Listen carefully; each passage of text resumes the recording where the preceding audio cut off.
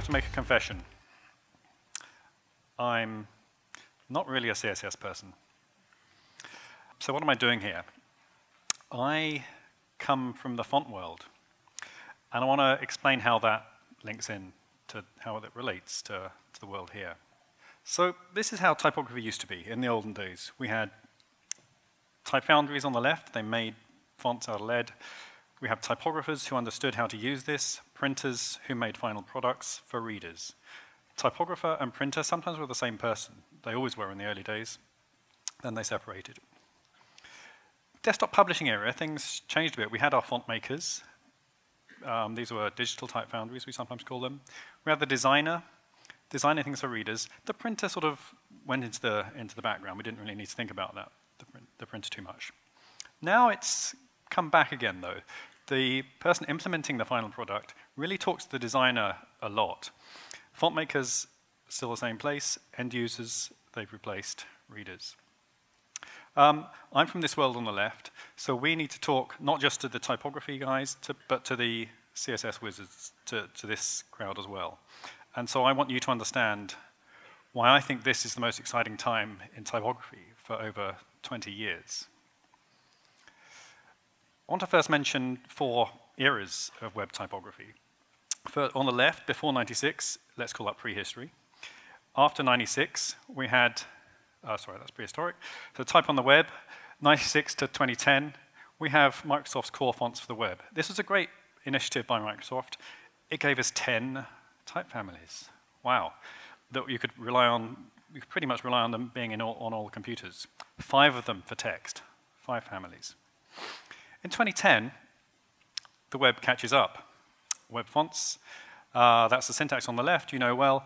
On the right, some the command line tools to build the fonts and some suppliers and companies that will offer you web fonts.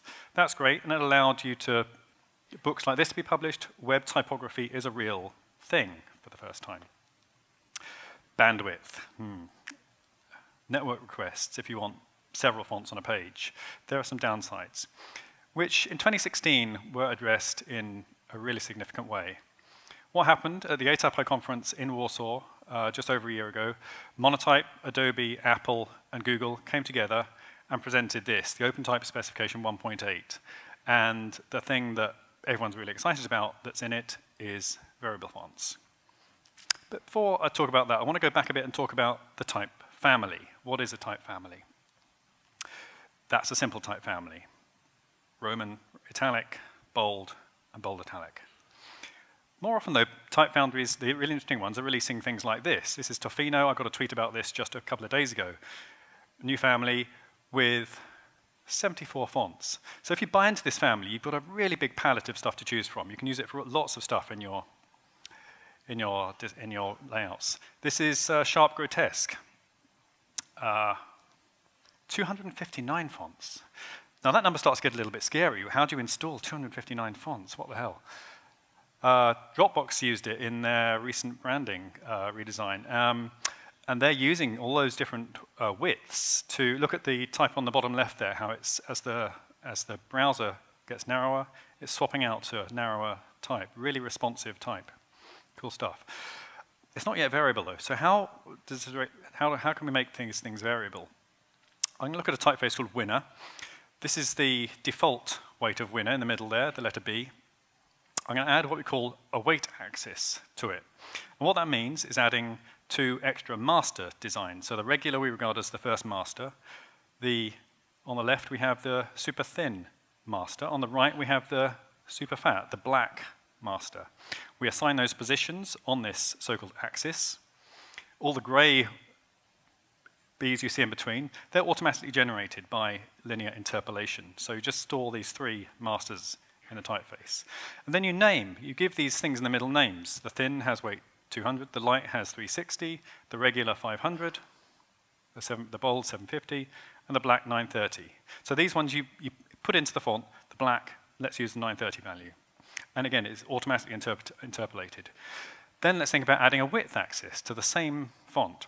So from the same master outline, same regular, we add a super narrow at the top. We give that 0 on the width axis. Super wide, we give it 1,000. Combine them, we get this. the axes combine together their effects. So you see we get a super bold, super wide on the right, super narrow, super thin on the left. We can add more masters to fine-tune. You see on the top right there, the counters in the B have closed up. We can add a new master there. We can add as many masters as we like. Just showing you how the designer has chosen some points in a two-dimensional space now to specify his weights the widths as they get wider. So this is what we're doing. This is our terminology in the font world. We're interpolating between master designs in a multi-dimensional design space. I just showed you a two-dimensional space.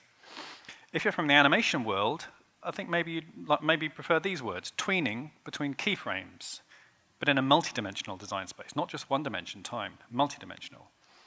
How many? We talk about axes. How many axes can we have? Quite a lot. 2 to the power 16. But they're small. Don't worry about this. They're very small things. That's the main reasons the companies are behind them. We only have 5 outlines stored in this font, and those 4 green ones are just stored by their offsets from the points as defined in the regular. So these things are super small. They're even smaller because we use key points to define these things. On the right, we see how you might imagine the B is defined from regular to bold. As you see, the green arrows show the movement of each point. On the left is how we can actually define that in the font. We only move the points that have to move. The points in between get to come along for the ride. So it's only moving 14 points out of around 30. So that's half the size you might think it would be. We then use WOF2 compression. This is the super compression using an algorithm called Brotli. If you're not using WOF2 compression on your fonts, you really ought to be. These fonts are super small. So where can we play? When this technology was announced, I didn't have anywhere to play with them. So I wrote one. I wrote something called Axis Praxis. How many have used Axis Praxis in the room? Can I see a show of hands? Okay. I would love you all to try it out. Give you a little live demo here. This is what the page looks like. This is a specimen. I've divided the Axis Praxis into specimens. So here we have lots of variable fonts used. We can use this slider to mess around with the axes. I'm using a weight axis there on the Zeitung font, optical size axis. This, let's increase the width of the Gimlet font there. This one's rather fun. This is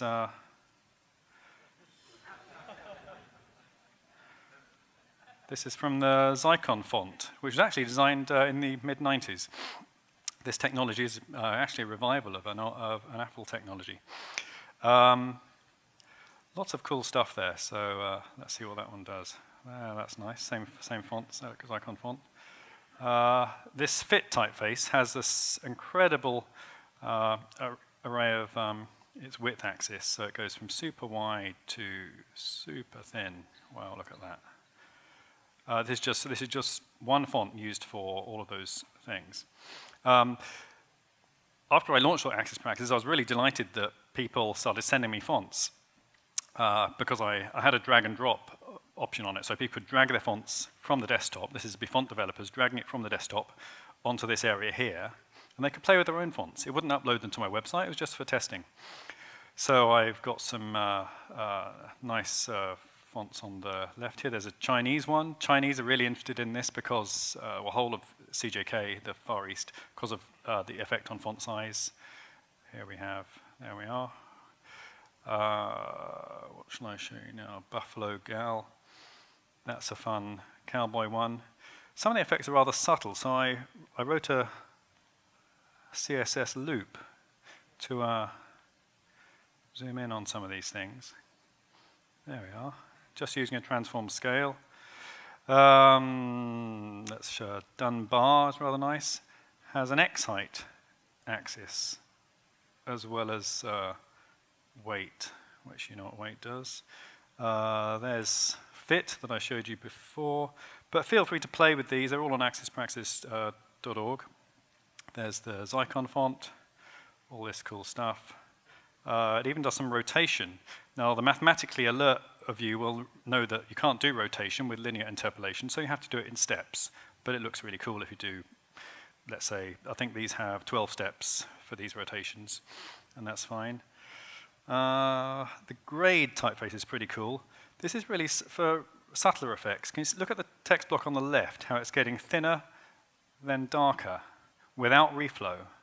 Now this could be really good in response to, let's say, ambient light sensors, deciding how you want to display your type, again, without reflow. I'll take a bit around the UI. I've shown you the loop. This play pause button is for animations that are associated with each specimen. That's coming very soon. The instances panel there that shows all the instances that are predefined in the font. Again, these take up no extra space, or a couple of bytes each. They're really useful though. The CSS button there, that shows you the CSS you need. Can you see it changing there as I drag the slider?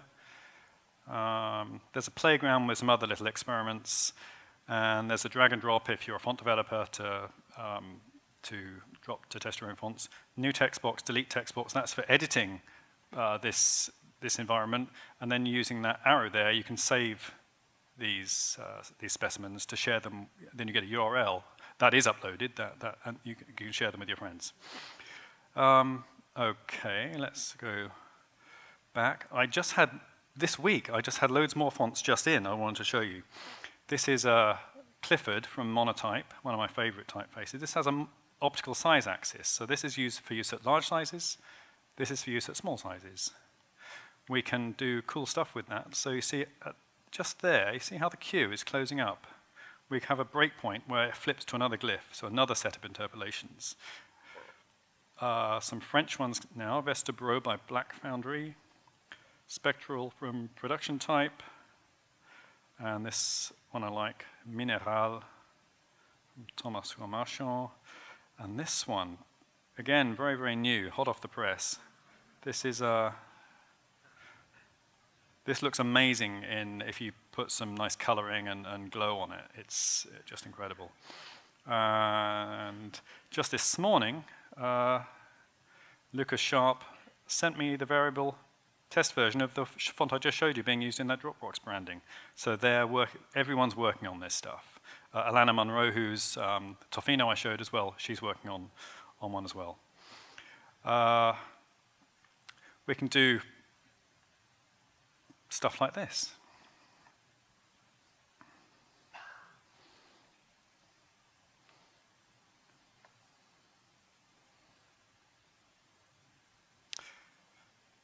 FTW, for us, it means fit to width.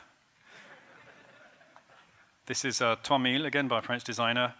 The idea of this interface is it shows you how we can choose axis settings depending on the aspect ratio of the text box. The corners are going red when it goes too narrow for the font to know, and then it switches to a simple transform. We go blue when it goes over. We can also adjust the weight, and then which would normally expand the typeface, but we can say, no, use the width axis to bring it back in. How do we control variable fonts? First of all, with CSS, font variation settings is the fundamental one. You will hear people saying, oh, no, don't use this, it's too low level. I really encourage you to try it out because it's fun. That's the main thing. That's how we do it, font variation settings, then a list of the axes. Weight, 394, width, 95. We've got registered axes, 5 of them. The reason for registered axes is so we can have them predictable. We want to know what happens when we choose 600 on a bold scale. It will be around semi-bold. Optical size is actually implemented in Safari, so it will actually automatically change your font's optical size if it has an optical size axis.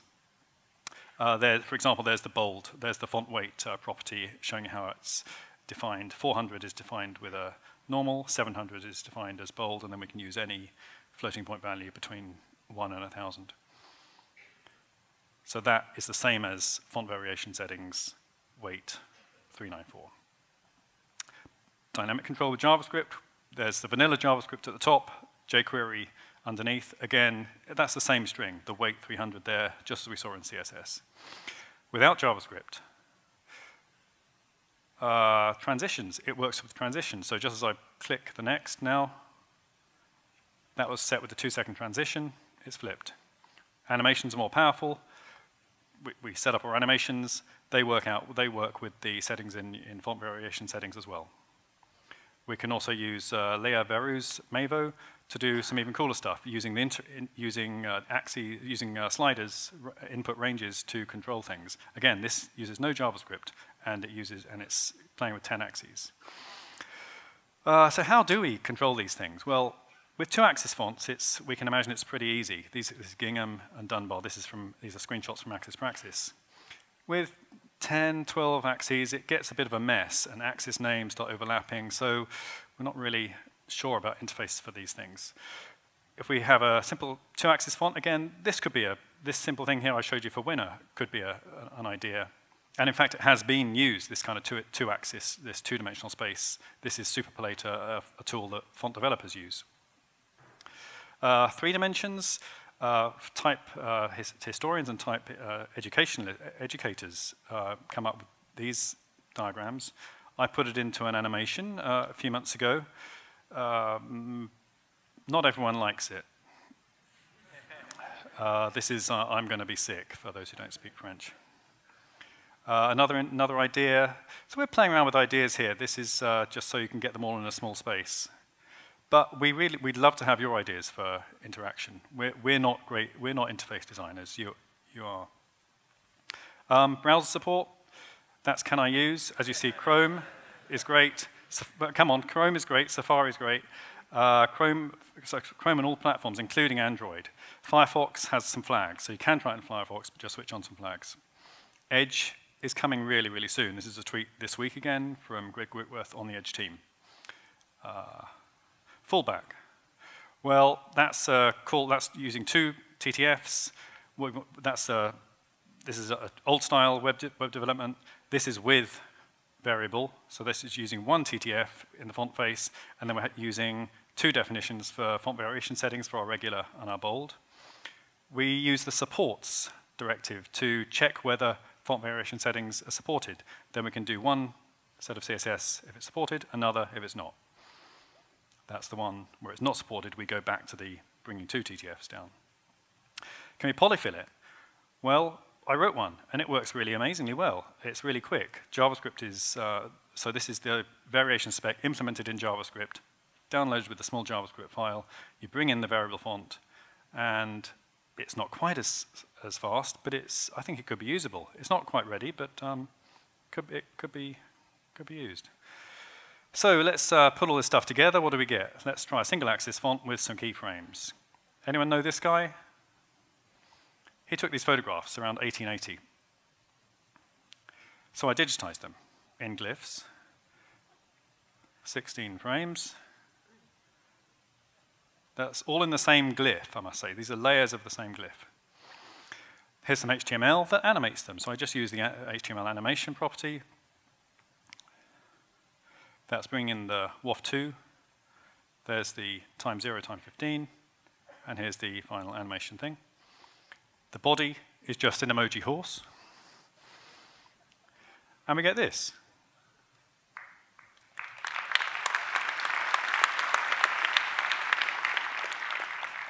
And this is how big the font is. 3,900 bytes, plus the 300 or so bytes of the HTML. I don't know if there's a smaller way to produce that animation. Then I had some fun. Let's add some more components. Add the new color tables that Microsoft defined a couple of years ago. And we get this.